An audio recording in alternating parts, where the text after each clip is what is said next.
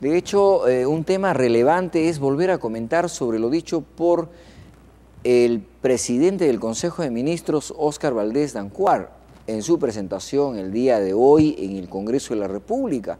Lo primero que fue es la bulla que hizo el congresista Mulder. El presidente del Congreso, Daniel Abugataz, llevaba la voz que por acuerdo del Consejo Directivo del Congreso de la República, el debate era de 1 hora después de la presentación del presidente del Consejo de Ministros y su gabinete. Inmediatamente, terminado la constatación y la apertura de la sesión, el congresista Mulder pidió una cuestión previa y planteó que no se puede aceptar que el debate de una presentación del gabinete sea en 1 hora.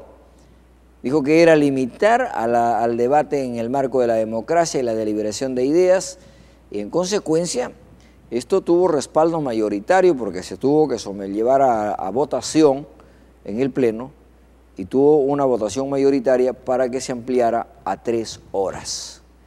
Y entre ello, el congresista Velázquez Quesquén se refirió al congresista Yue Simos y le dijo: usted cuando vino a este Parlamento como presidente del Consejo de Ministros, nosotros le dimos la atención de 3 horas.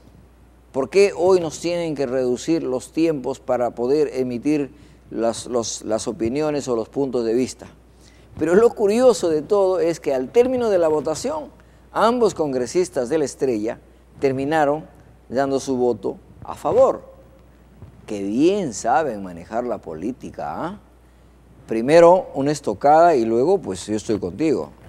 Bueno, será porque el fiscal responsable, por ejemplo, de aperturar el proceso al ex premier Jorge del Castillo ha dicho que no va, que no hay, digamos, los indicios como para darle un inicio a un proceso judicial.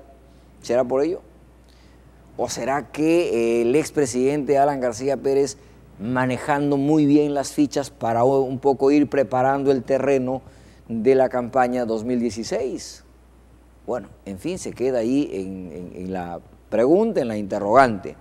Lo cierto es que la presentación del Consejo de Ministros, bajo la dirección de Óscar Valdés, se considera bastante favorable y razonable, sobre todo cuando éste ha precisado la lucha frontal contra la corrupción, ha dicho que se profundizará dentro de la tarea que ha encargado el presidente Ollanta Humala, es la lucha contra la corrupción, y ha dicho que es construir un Perú unido, buscar la unión de todas las fuerzas para poder garantizar la competitividad del país.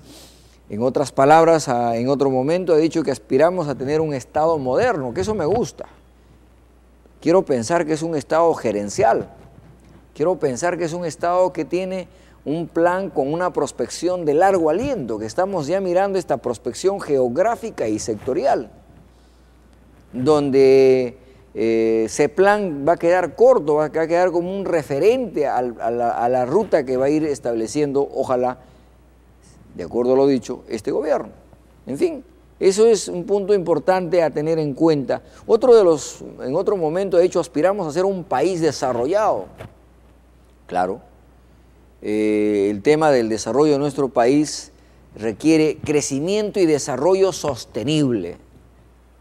Lo que nos preocupa es que estos pilares referidos a la I+D+I, referidos a la mayor inversión en la educación, referidos al valor agregado, todavía no tenemos la hoja de ruta clara. Está muy definido la ruta de inclusión social a través de programas sociales.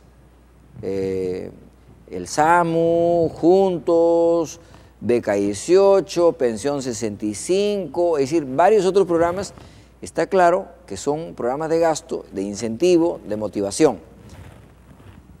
Todavía no lo llego a comprender bien esta inversión, por ejemplo, para la investigación en tecnología, en nanotecnología, o por lo menos con el desarrollo de uno de los parques tecnológicos, que sería el primer paso el primer punto de cumplimiento de lo dicho en el proceso electoral, de que habrá 2 parques tecnológicos en el Perú.